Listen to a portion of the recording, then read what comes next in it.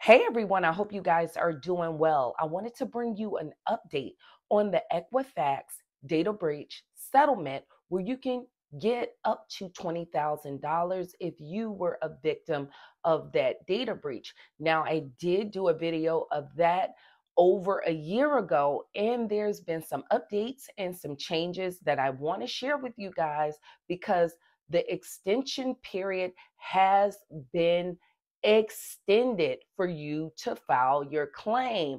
And at that time, if you did not file your extension, you would have been closed out, but they have extended the time now where you guys could get in if you did not file your claim.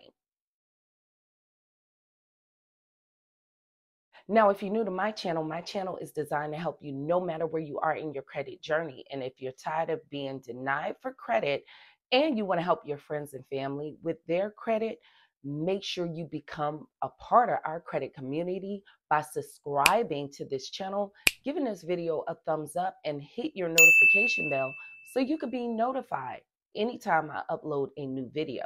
And at my website, I give you a free hard inquiry removal package because hard inquiries can get you denied for credit. I also have other packages for purchase to remove your negative items. And in 2024, we're starting our credit kickoff. This is absolutely free for you guys. We're doing it every Saturday, and we started January 6th on helping you improve your credit score by 100 points plus over a 45-day period. I go live Central Time at 8 p.m. So you can join me, and there's no sign up. Just come to the channel and join the live and start to activate the information that we're sharing with you. And I just released my new Elite Credit System, which comes with my credit coaching. And we do that in a private Facebook group where I can help you improve your credit score. And my AR software will input your credit scores and create customized dispute letters to help you remove your negative items. Now, this one user had gotten great results that he was able to remove a collection within 12 days. So if you need my help, you can sign up and join, and I leave all of these links in the description of this video and in the pinned comment section. So let's jump into this information.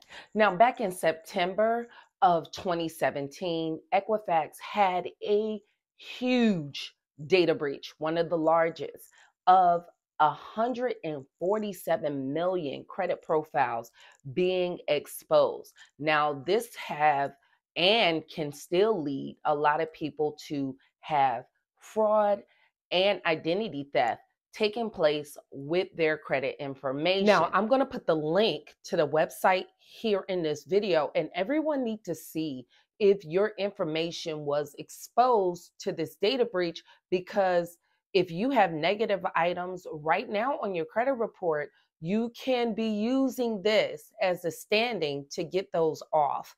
So you need to first go and check to see if your information was exposed.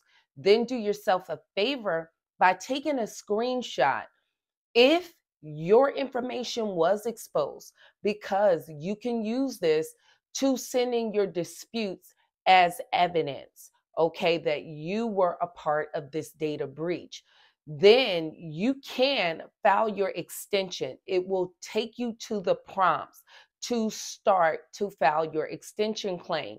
Many people have questions. Well, what would I put as proof? If you filed an FTC report for an identity theft affidavit, you can use that as proof. Any kind of mailings that came to you saying that your identity was exposed or they noticed fraud activity, even if you have like credit monitoring and it shows that you have fraud activity, or if you have anything like a police report, you can use that as proof to file your claim, because even down the line, you might not have anything right now going on, but it can down the line show up and you might even suffer identity theft, and the root cause was from this data breach. So make sure that you guys process your claim and check to see if you're on this list. Now, if you are a victim, keep this record. And if you are currently disputing unknown items on your credit report, you can start using this as a standing. If you sent in a number of rounds, now using this standing of disputing these items off your credit report and they don't get removed, you have this as proof to submit your complaint with the Consumer Financial Protection Bureau if the bureaus will not remove that negative item.